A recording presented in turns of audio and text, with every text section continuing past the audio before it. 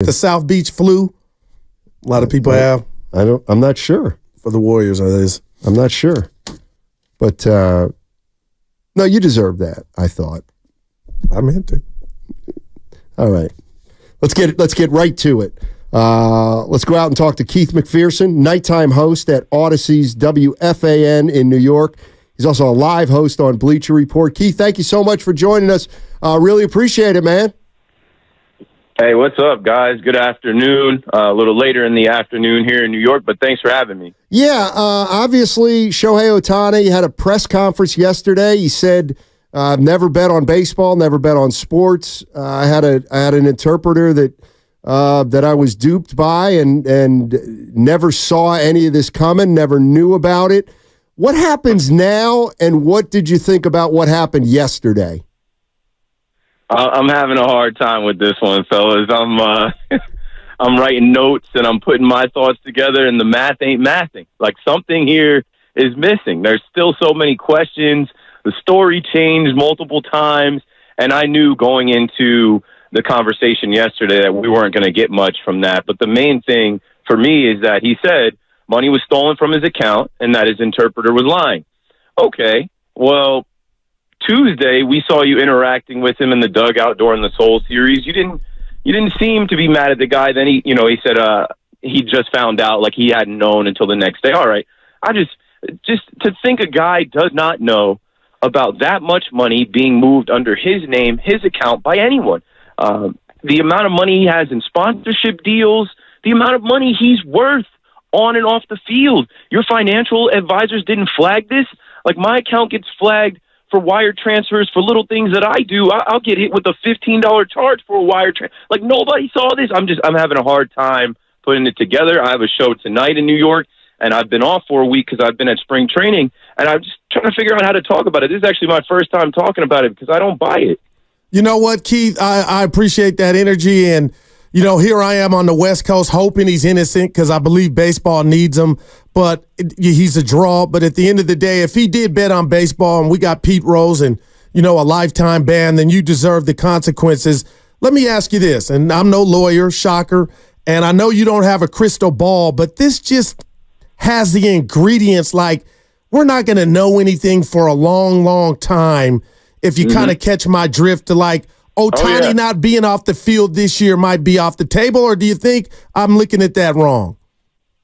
No. I mean, he's going to play. He's going to play this whole year, and I think he's playing into next year. They're going to kick this thing down the road. Like, the way I look at it and what I've already written in my notes, they announced that the Cubs will face the Dodgers in Japan next year coming off this whole series.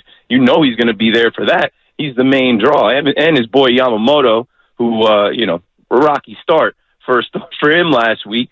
Also, Manfred is going to protect his best interest.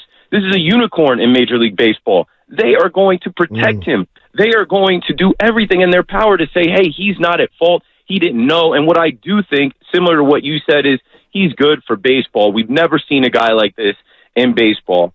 And I think we need him. I think the sport gets hurt if he falls into the ranks of a Pete Rose or, anybody else in the game of shadows throughout the years that has been prosecuted and whatnot. But I just know this. Between the Astros cheating scandal to Pete Rose to Shoeless Joe, like any of these guys, like Shohei, they do not want him to fall into that basket. But in the court of public opinion, he already has.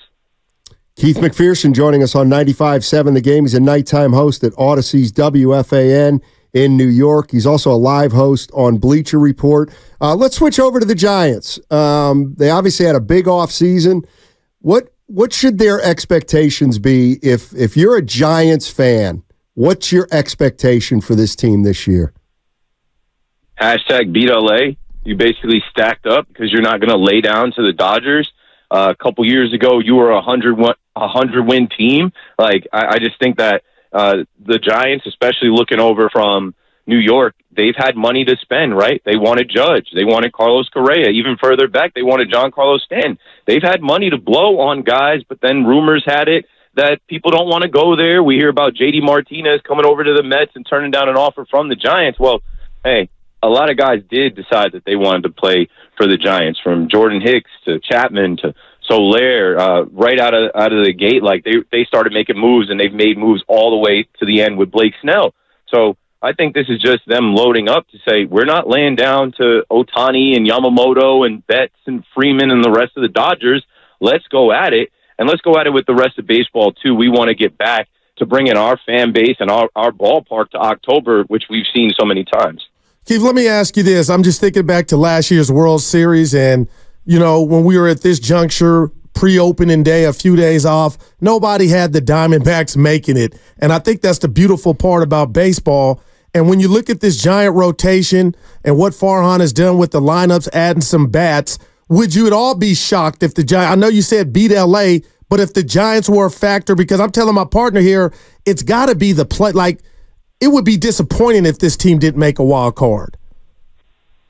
No, they should. With the money spent, with the fan base, with everything like you just said about what the Arizona Diamondbacks were able to do, I love the parity in baseball. That's why nobody can predict the World Series.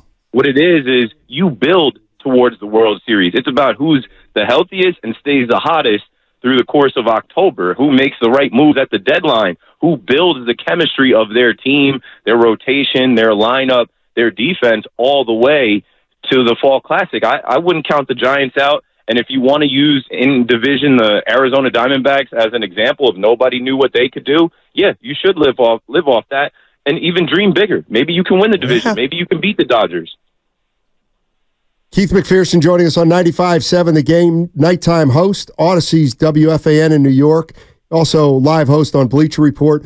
If you're a Giants fan and you've got Matt Chapman at third base with a player option next year and Blake Snell on the mound with a player option next year, what's the best case scenario to be a Giants fan if you like both those guys? All in, win it this year, right? There's a similar thing going on in my neck of the woods with the Yankees having Juan Soto on a one-year deal, Verdugo, Gleyber Torres, Anthony Rizzo, Clay Holmes. You know, these guys are going to most likely be moving on next year, so it's literally all in, but the fan base is kind of upset saying, you didn't go all the way in. We needed a little bit more help, like a Blake Snell. So I think the best case for the Giants and the Giants fans is get back to the postseason, win this year, maybe win it all. It's another even year. Like, I just think that you lock in on this year and you don't look too far down the road to next year because nobody knows where anybody's going or what's going to happen in the offseason. Like, Scott Boras thought he was going to absolutely crush it this offseason. Things went a little different. And, that's what's great about the sport of baseball. Like I said, the parity in it, and nobody knows where anyone's going to go. These Mets fans over here were telling us that they were landing Yamamoto and Ohtani the last year. They didn't even get close, really. Yamamoto a little bit, but not Ohtani. Keith, you don't even know this, man. You are part of the brotherhood of the Dallas Cowboys, and when we talked last, I'm sitting here in a hoodie right now, and I'm telling you, I love hard. I do not want Dak to get a penny. It's over, and everybody on that defense getting down 27-0. I want 4-12 in changes. Tell me, that's how hurt I am. 27-0, and it was mainly the defense. I don't care if they don't do anything to Jones family, Keith. I'm done. Go 4 and whatever, but don't give Dak a damn cent. Tell me I'm wrong. No, you're not wrong. You're not wrong. Talk to me. On paper, somebody's going to tell you you're wrong because Dak just had his best year. But I don't care about 12-5. I don't care about regular season wins. None of us do as Dallas fans. That's cute on Sundays for September, October, November, December. We know what's going to happen in January, and we've had enough of it. Jerry Jones, I've honestly had enough of Jerry Jones. Jerry Jones got to log off.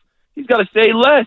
Right now, this is one of the worst off seasons you could imagine after being one and done at home. After you were, 16-0 at home, you lose to the youngest team in playoff history, a quarterback that had never even kind of seen the playoffs. Like, it's embarrassing. And no, you don't pay Dak because Dak has shown you that he's going to fail. Let him be Kirk Cousins. Kirk Cousins hasn't won anything, and he just got the bag again from the Falcons, and he's recovering from an Achilles injury like Aaron Rodgers. So let him test free agency. Let the Cowboys crash and burn. There's no use in going 12-5 again, which I don't think they will, but crash and burn and figure it out next year and rebuild this thing, go in a different direction. It sucks because you have a Micah Parsons. It sucks because you have a CeeDee Lamb and some of these other pieces that are really good, But it's time for a change. It did not work out. Mike McCarthy's gone too. Wow. I'm calling into the show tonight. Go ahead. To talk Cowboys? Yes, I might call him personally to do that. All right. You guys want to you guys can continue with the conversation on Dallas if you want. No, I got it all out, Keith. Hey, appreciate it, Keith. Thank you so much for joining us as always, man, and have a good show tonight. Oh, of course. Thanks for having me, guys. Have a good one.